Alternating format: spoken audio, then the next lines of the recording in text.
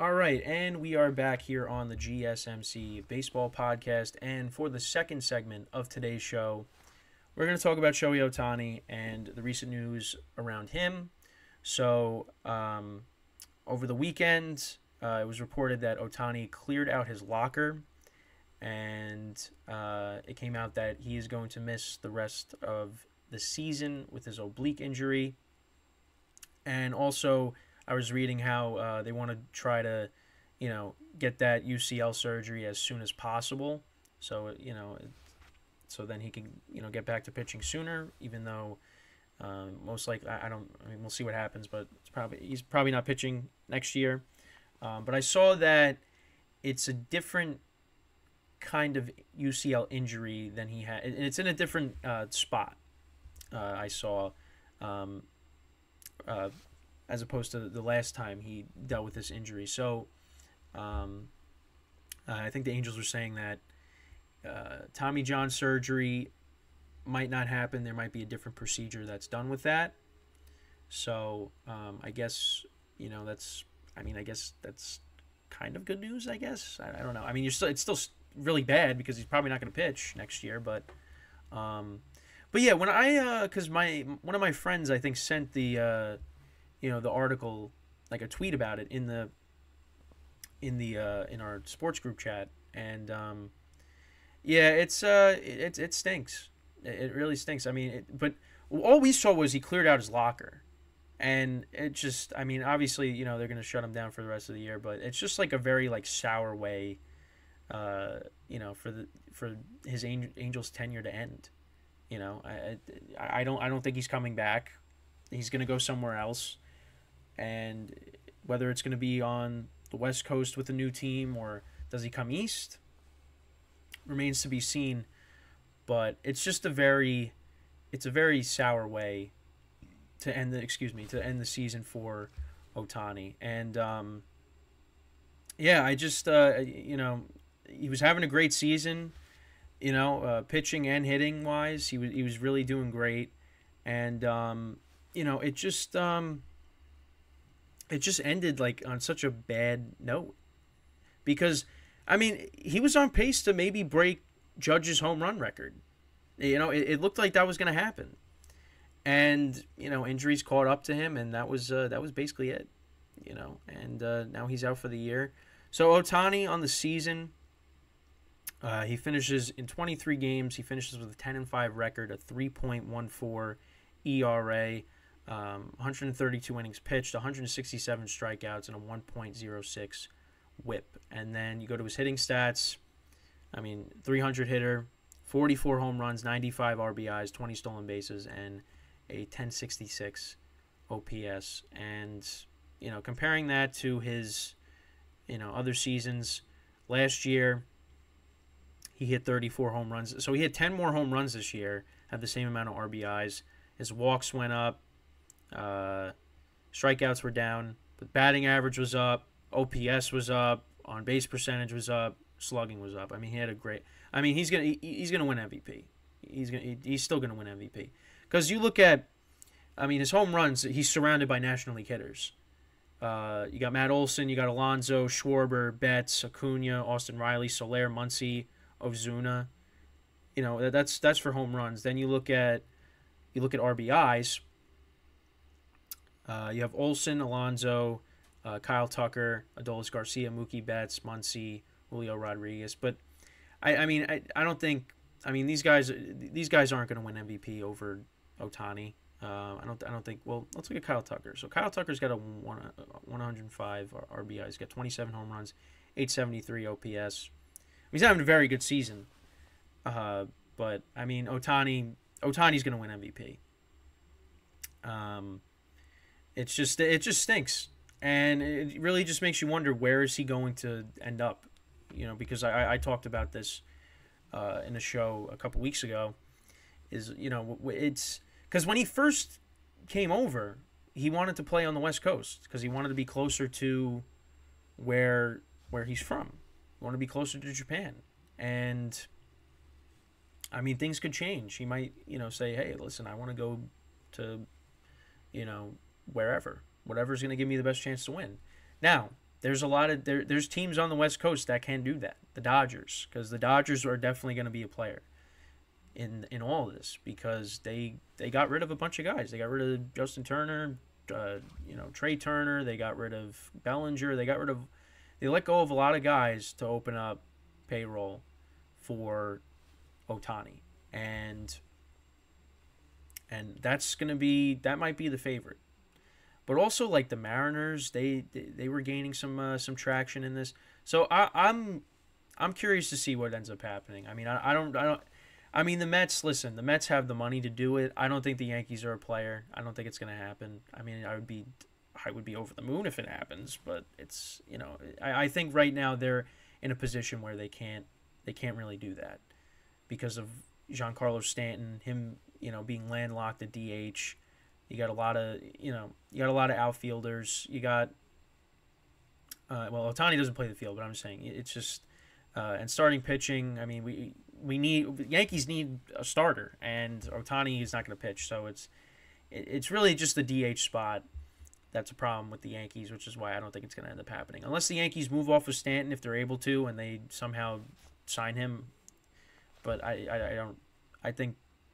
With their recent track record, I don't think it's gonna happen, and but the Mets, I think he's got a better chance of going to the Mets than he does to the Yankees, because Steve Cohen doesn't care about the luxury tax and whatnot. If he can get Ohtani, he's gonna try to go out and get him. The Mets, they brought on David Stearns over from the Brewers. So Billy so he's the president of baseball operations, and then you have Epler's still, I guess, going to be the general manager. It seems. I don't know. Maybe I'm wrong. Billy Epler's got to answer to him, I think, if Billy Epler's the guy at GM. But it's gonna be interesting. It's unfortunate because like I talked about, they were like 5 games over. When they announced they weren't going to trade Ohtani. And then everything just kind of fell apart. Ohtani throws that complete game shutout, and he hits 2 home runs in that doubleheader, and the Angels, they're like, we're going to buy, and they got these players. They got Giolito, Grichuk, C.J. Cron, and then it just fell apart. Mike Trout comes back for literally 1 game, and then he's gone, and then Ohtani gets hurts his oblique, and now he's out for the year. Now, did the Angels make the right call in terms of, like, I guess, shutting him down? And I guess, because you're not playing for anything and you don't want to get him hurt even more. But the other thing is, I mean, he's not going to come back. I would be surprised if he comes back, isn't he? Unless the Angels offer him a contract that he cannot refuse. Even then, it's like, but why do you want to stay there? Mike Trout and Ohtani at one point were the 2 best players in baseball. And the Angels have done nothing with these 2 guys. They haven't accomplished anything. So, I mean, Ohtani won't, I think, go somewhere else. Go to the Dodgers, go to the Mariners. The Mariners are an up-and-coming team last couple years. I think that's where you got to go. The Mets, the Mets, can the Mets turn it around? With the resources that they have, they can definitely do that. Now, the problem, listen, would you rather have Vogelbach DHing again? Or would you rather have, I don't even know, Vogelbach probably really hasn't even played because they have all the young guys up, but would you rather have Ohtani as your DH or somebody else? So the Mets, if they can go out and get him, and on top of that, if Ohtani does come back and pitch, that adds to the Mets rotation. I mean, it's the same. Listen, it's the same thing for anybody, even the Yankees. But I think the Mets have a better. The Mets got a better shot at getting Ohtani than, like I said, the Yankees do. So if I'm the Mets, I listen. The Mets need a couple bats to improve this lineup. And Ohtani's a guy that, could definitely solve a lot of those issues. So we'll put it like that. But it just stinks for baseball because you really wanted to see what he was going to do. Like, was he going to get to 60? By the way, Matt Olson, he hit his 52nd home run, so happy about that because I know I made that mistake and put him hitting 52 when he hit 51. I don't know why that happened, but it did. So, but Ohtani, he was on pace to hit 60. It was gonna get there, and injuries just kind of derailed that, and it sucks to see, because he would have had that coverage that Judge was having when he was chasing 62, Roger Maris's number. So I think Ohtani probably would have gotten to at least 60, but I mean, we'll never know. Listen, he comes back and he's playing as a DH next year. We'll see what he does. A full healthy season. Well, as a hitter, not as a pitcher. But it's it remains to be seen. But it it just really is unfortunate that this had to occur. I mean, I think for everybody, I think most people are happy that, except for Angel fans, most people are happy that Ohtani's gonna not be an Angel next year and be somewhere else that has a chance to win. And I'm kind of hoping the same thing for Mike Trout. I think Mike Trout's got to go somewhere else. Whether it's trade, trade him somewhere where he could try to play in the playoffs again, because again, the last time he played was 10 years ago almost, 2014, which is wild. It's wild. One time that he played in the postseason, and it was almost 10 years ago.